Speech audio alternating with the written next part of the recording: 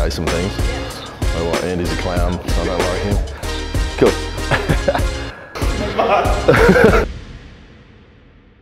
Hey guys, back here again at Raw Barbell. In the last video, we talked about the history of stones, natural stone lifting, and sort of the evolution of stone lifting into your modern strongman competitions. In this video, what we're going to do is we'll start breaking down the technique of stone lifting, especially your modern stone lifting with your Atlas stones. And we're going to go through the first two parts of stone lifting. So stage one is breaking that stone off the ground, which you would call the pick. And the second stage would be rolling that stone into the lapping portion of the stone. Okay guys, so here today to help me demonstrate is Vu, Olympic weightlifter, and he's not lifted stones before, so this is a great opportunity to demonstrate how we're going to learn these stones. All right, Vu, so what you want to do is you're going to come over the top of the stone, give yourself some space, and as the stones get bigger, obviously your stance is going to get wider, and we'll discuss that later on, what you will do with this leg once you pull it into a certain position. For now, you are going to be just basically shoulder width apart, enough room for you to get over. You want to be sort of at the hemisphere of the stone so that you can be perfectly balanced. Remember, the stones are perfectly round and perfectly balanced. So as opposed to a natural stone where you may have different hand positions, different foot positions because the weight distributes unevenly, these are always the same. So you come in, feet are even, you need to be centered or the stone is going to roll forward or it's going to roll back on you. Okay. Yep, so over the stone like that. Vu's given himself enough space here. His hands are going to come down under it. He's going to keep his arms largely straight, just bent enough. He's going to pull his lats back and down as if he was deadlifting.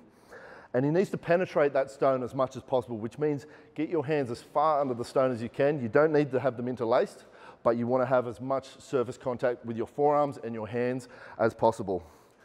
Now his next move for the pick is basically an RDL with the stone. He's going to pull up on that, push with his legs. His legs aren't going to come all the way down into a full squat yet. And then pull that up past the knees. Perfect. And then as he sits back, it will roll back into his lap. So this is a lap position. And that was perfect from Vu because he automatically started adjusting his leg stance. With a wide stone, you start out here, you don't want to stand up like that. So you're going to need to move that under while you're in the lap position, just like he is here. As we can see here, Vu's taking a wide stance, which would be perfect for a much larger stone. What he needs to do is create that space for himself by having a wide stance, and as he brings the stone up past the knees, he'll then move one leg under closer to create the platform for the lap position and also a much more comfortable stance for squatting up into the extend. Okay guys, now when positioning for stones, remember none of these positions are 100% static.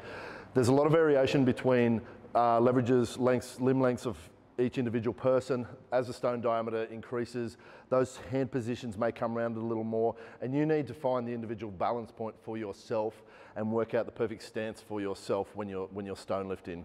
But these are general rules that will get you started, and then you'll be able to work it out from there. If you like this content, guys, like, follow, subscribe us on YouTube, and hit us up for any more information, or come on down to Raw Barbell and we'll talk some more about stone lifting.